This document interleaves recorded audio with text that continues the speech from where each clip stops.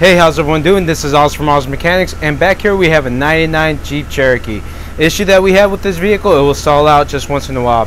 Customer took it to another shop, changed out a bunch of parts. Today we're going to use a pico scope, and I'm going to show you how to figure this out.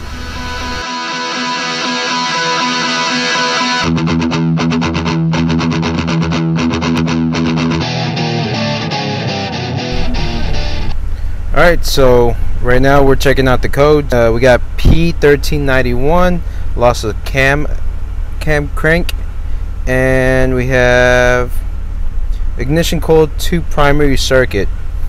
So the issue that we've been having with this vehicle is that the customer will just drive. When he first turns it on, everything's working great, but then after a little while of having it on for a bit, it'll start acting up. He took it to a couple shops. One changed out the cam sensor, another one changed out the crank sensor, and now this other shop wants to change out the fuel pump.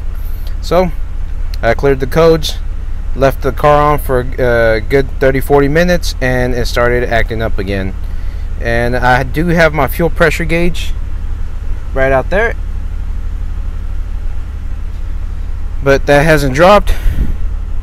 But now I've been having the car on for about good 40 minutes, and it is really jumping right now. It's acting up.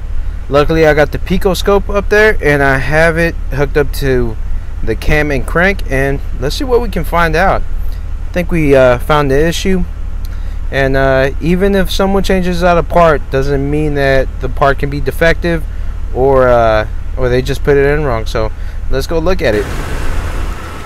Alright, I don't know if you can hear this engine, but it is literally about to shut off. Let's see, let me get around here. Hear that?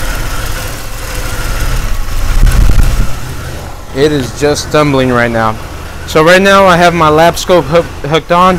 The blue trace is going to be our cam signal, and the red trace is going to be our crank signal. So on this Jeep right here, what we're gonna have, it's gonna be 4 space is reading off the flywheel.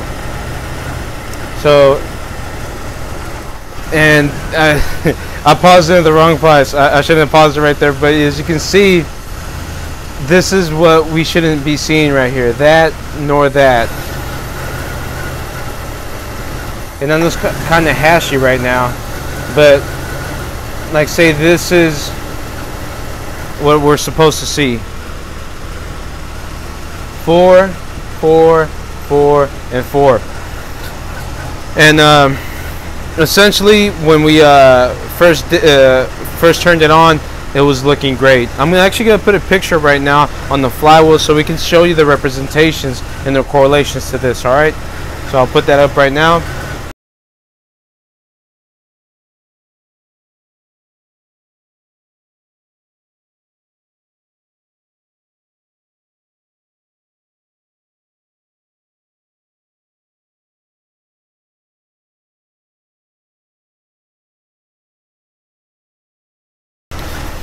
So you can see on the flywheel how it has those notches right there, and that's basically where we're getting our drops right here.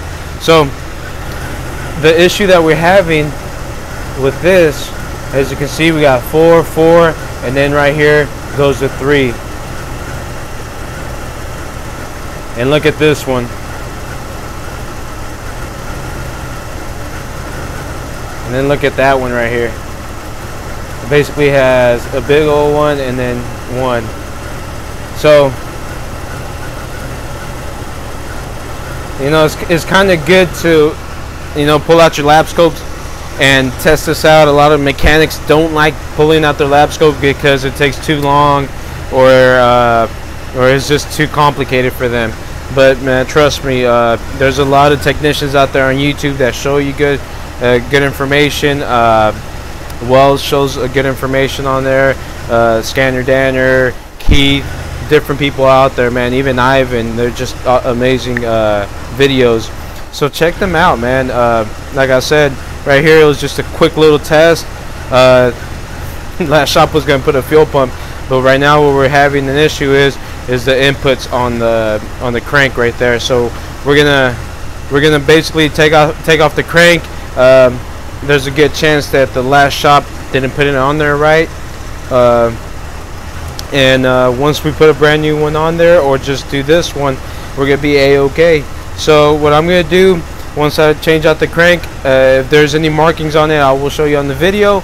And we're gonna do another test after this is done, and you're gonna see the difference. Right now the laptop is shaking because of all the misfires. But I'm gonna let this settle for a little bit, and we're gonna get back to it. So like I said, right now we're just looking at, this is the crank and this is the cam. So I'll put it back in a second. Alright, so we got a brand new crank sensor, and I did go to the dealership. So this is a Mopar sensor right here. We're about to put this one on, and the only difference I can see from the aftermarket one and the Mopar, so this is the Mopar one, this is the aftermarket one that the other shop put in, is just is longer in length. So we're just gonna put this one on there. We're gonna give it a little test, and we're gonna verify that, you know, everything's a-okay. Hopefully we don't have this issue anymore. And man, when it comes down to crank sensors and cam sensors, you know, I like trying to get the original one. So we're gonna put this on and we're gonna test it out. Alright, so this is our waveform right here. And right now, remember back then we had the cam and then the crank. Right now what I'm just doing, I have a single channel. We're just looking at the crank because that's the issue that we had. That was where we're having the problems. So this is our crank signal right here. And I did put a filter so it can look nice.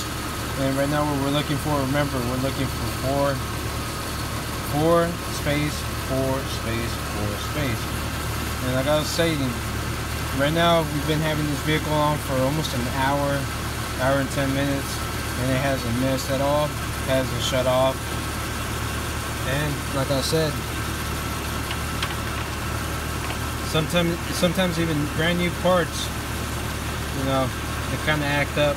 So there you go.